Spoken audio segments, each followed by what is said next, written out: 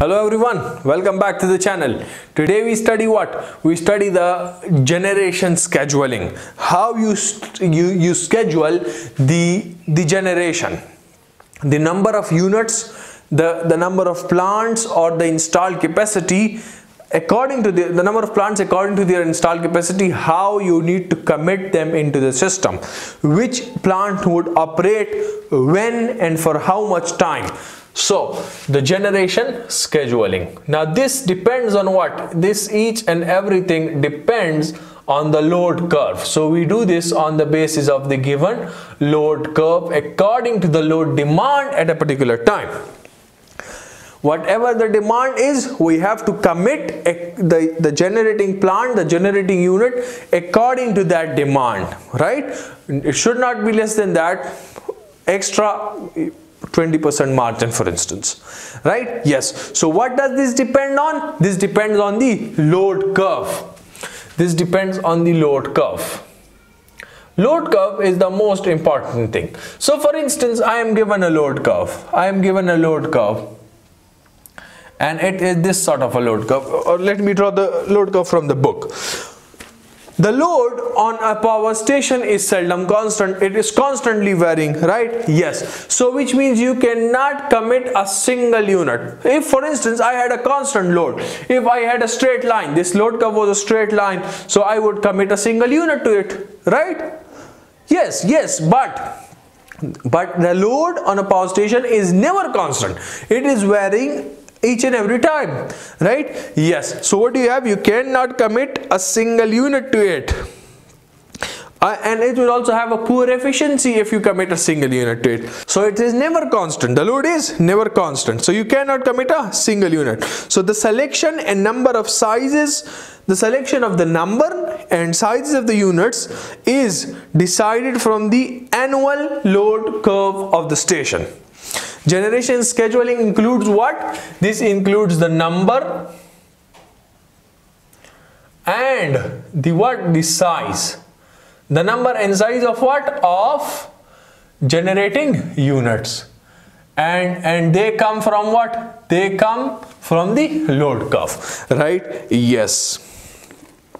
And they are selected in such a way, that they properly fit into the load curve, right? So let's say we are given a load curve. It is this sort of a load curve. Then it has got a little higher. Then it lowers down. Then higher, much higher, and finally here. So this is for instance a load curve, daily load curve, yearly load curve, whatever is this. This is the power, this is the time in units.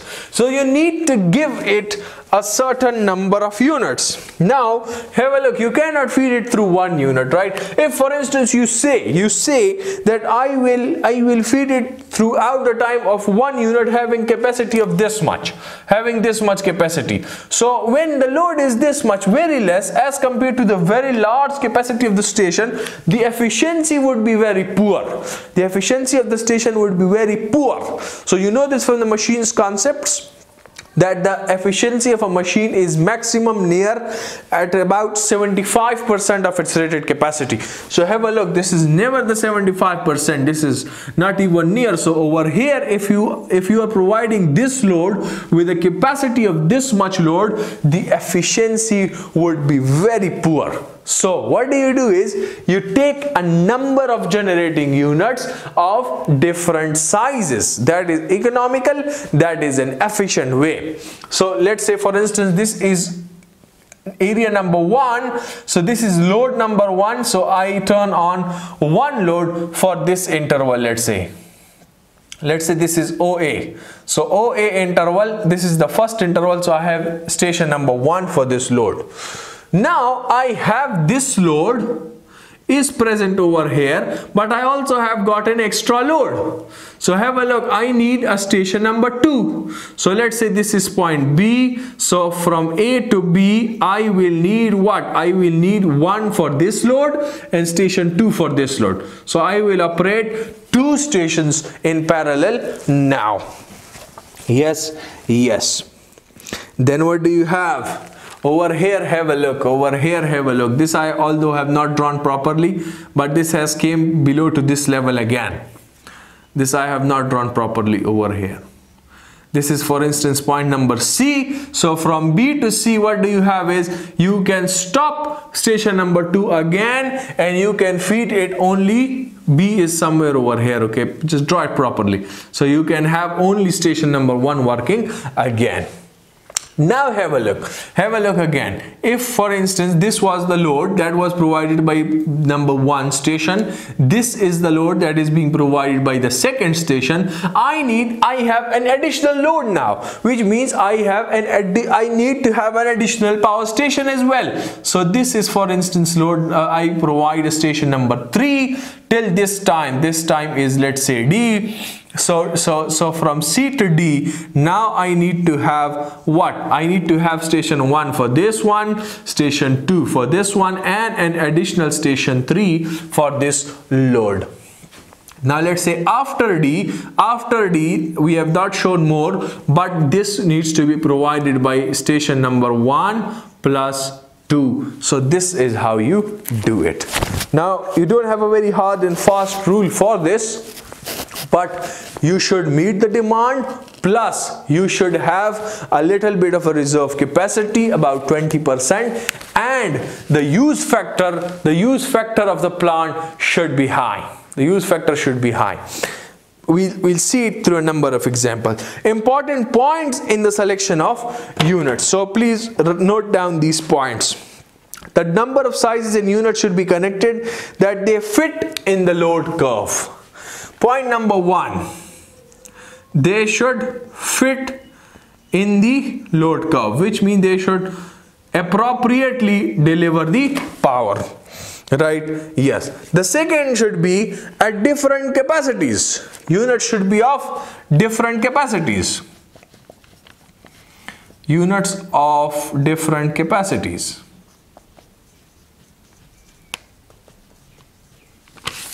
And finally, number 3 should be made 15% or to 20% more than the maximum demand. Capacity should be 15 to 20% more than the maximum demand required. Right? Yes. What other capacity of the plant? This is done. There should be a spare generating unit. So of course there should be a spare generating unit. Why? In case of emergencies, shutdowns, etc., etc. The tendency to select a larger number of units of smaller capacity should be avoided. Why? Because the investment cost increases as the size of the units decrease. So I've got written over here as well, the use factor of the plant should be high. The use factor should be high. Now these are the important points. The use factor should be high. What other? There must be reserve. Yes. Less number of units should be committed. Less number of units should be committed. Less number of units should be committed. Now I will tell you one thing else. Shutting down a unit and turning on another is also a tedious job. I have got over here an example. Let's see. Generation scheduling, I read out from here some points. Is the timetable based on the load demand for the amount of generation to be included or committed into the system. Load demand for a particular period, average load, base load and peak load, time commitment, acute emergencies about 20% reserve, whatever is this. Load factor of the load center must also be equal to this. Utilization factor must be high, close to 100%. This is vital importance. This commitment of single large unit is more economical. Single large unit is economical, okay? Single large unit is economical compared to committing large number of units, right? Yes. And similarly, several small generating units are several small units are reliable. So have a look, this is a point, this is the point that I was talking about. If you are committing a large number of small units, this means you have reliability in the system. And if you are committing a single large unit, so which means you are having an economical operation, you are saving some money. So what do you have to do? Trade off. You have to trade off between the reliability and the economic operation. You have the money, you can afford, you go for the reliability. You have a budget problem, you don't want the system to be that reliable, that would be reliable, but you know, the economics is a question for you. So you go for a single unit, you make it economical, right? Yes. So I've written over here less number of units because for the in terms of the reliability, right? Yes. So let's say I remove this point off from here. I remove this point from here. So what do you have it? The use factor should be high. Now also you have to keep in mind that shutting down one station and turning on another station, so that is also a tedious job. So you have to keep this also in your mind. And let's move on to an example. Let's say I have an example over here. So basically this is from the same load curve that we previously have drawn, and I will show you again as I showed you previously also, because this is quite a tedious job to draw this curve. Have a look, let me have a focus on this. Okay, I hope that this is, you can now take a screenshot. You can now take a screenshot. Okay. So now what happens is, considering this load curve, I am drawing the what? The table. Okay, I'm drawing the table. So the time is given, the duration is given. Well, I am not interested in that. The region is given. I am basically interested in the load demand. I am interested in the load demand. Let me write about the load demand.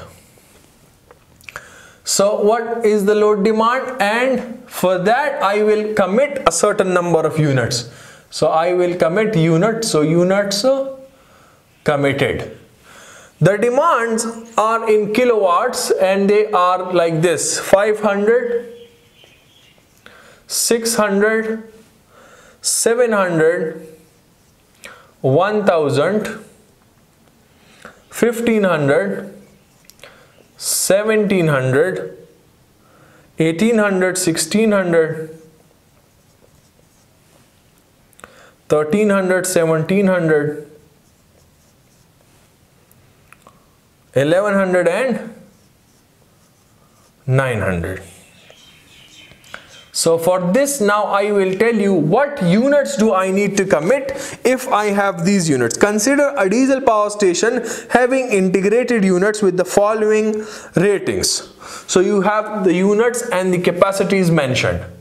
You have the units with their capacities mentioned in the question. This is a diesel power plant, and let me write 1 and 2, then you have 3, 4, 5, 6, 7 and 8. The capacities are 250. These are in kilowatts.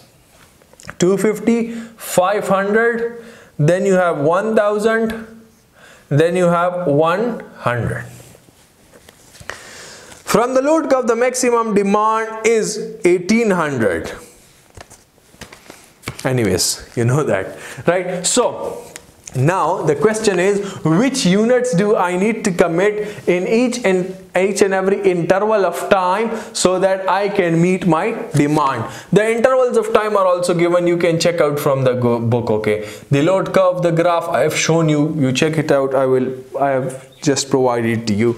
Take a screenshot. So having a look to the load demand, the first one is a 500 kilowatts. So what do you say, which unit should I commit? So if I commit unit number 3, I commit a single unit of 3. So this would provide what? 500. But I need something extra. So let's say I commit one other, and that is 7. So the units committed would be what? The units committed would be 600 kilowatts, which are perfect. Okay. For the next, what do I have is, no, sorry, 3 and 7. Yes, 3 and 7 is fine. 3 and 7 is fine. Now for 600, if my load is 600, so if I leave this 3 to be turned on for 5, and then I have the 7 turned on as well, so I can turn on the other 8. I can do it this way, or several small units reliable, or I am going for the economical. So in place of 3, 7, 8, I can shut down 7 and I can go for 1. So I will wait for the azan to complete. Okay, so it's Friday today, and you will have to excuse the Friday khutbah. Okay, so I'll just try to wind it out. So 3 and 1 would give me what? 3 and 1 would give me 750. Right? Yes. Now I need 700. So 700 again could be fed by the same 3 and 1. 3 would give me 500, 1 would give me, so 750 kilowatts would be an appropriate margin. Right? Yes. For 1000, now what do I need? So I will shut down these 2 units and I would put on 5. I would put on 5 and I will put on, so this 5 would give me my 1000, and for some extra I will go for 7. So if I go for 7, I will have a 100 extra, right? Similarly, then I need 1500. So I will let with 5 and 7, and I would put an extra 3 on this one. So I will get 1600 would now be my kilowatts. 1600. From here, what would I give? 5 and 7 would give me 1100. 3 and 1 would give me 750 again, right? Yes. Similarly, for 1700, now what do I need to do? So 5 would give me 1000. Let's say I turn on 5, and then I turn, the 3 is on already, so 1500, and then I need a 200 extra. So let's say I put on 1. So this would give me 1750. But over here, I believe the margin should be a little more. So 5, 3, 1, and let me put on 7 as well. 5 and 6 they have. So let's say if instead of 5, 3, 1 and 7, if this gives me 1850, so why not I just play a trade-off, and in case of these 3 units, I just put on 1 unit, 5 and 6, and it gives me 150 more even. So this gives me 2000, right? Yes. Similarly, for 1800, I again go with the same 5 and 6. And then for 1600, what do I have is where they've again gone with 5 and 6. I don't think they should now. 5 and 6. If I go with 5 and 3 would give me 1500, and then I can go with 1. So in place of this, I can also go with 5, 3 and 1. Right? So this depends on your cost. I told you about the trade-off, cost and reliability. Yes. Similarly, for 1300, I would go with 5 is already turned on, and I would go with 3. So if you've turned on 5, 3, 1, so you only shut down 1. Over here, you would have to shut down 1 again. So 5 and 3 would give me what? 1500. Adequate margin. Similarly, for 1700, what do you have? For 1700, so 3 is giving me 500. No. So for 1700, we previously had 5 and 6. So let this be 5 and 6 again. In place of this, you could also go with 5 and then 3 and then 1. 5, 3 and 1. So 5, 3 and 1 will give you what? 1750. So you could go with this one also, right? Yes. Similarly, for 1100 again, so I would go with 5 is already on, or let 5 or 6, whatever you want one of them to be on, and turn on 1 with it. So you would have 1250. And for 900, go for you can go for only 5. So that will give you 1000. right? Yes, so these are, you know, I did it on my basis. You can do it on your basis. For instance, 531, this you could differ with me. You could differ with me over here. You could say that 5, 6 and 1, I would go for 6 would give me 1000. Then I would go for 1 and 2. 6, 1 and 2. So they would give me what? 1500. 1500. No, I cannot go with this. 6, 3, 1500 and not with this. Let it be. Anyway, so the thing is, you can go in your own ways. You can go in your own ways. The main thing that you need to keep in your mind is this one, that the single large unit is economical, several small units are reliable. So I have done this, I have told you on my own basis. And also the use factor should, the utilization factor should be high, not the use factor, the utilization factor. The utilization factor should be high, and you calculate the utilization factor for these calculations. So what would be the utilization factor? That would be the load demand divided by the commitment.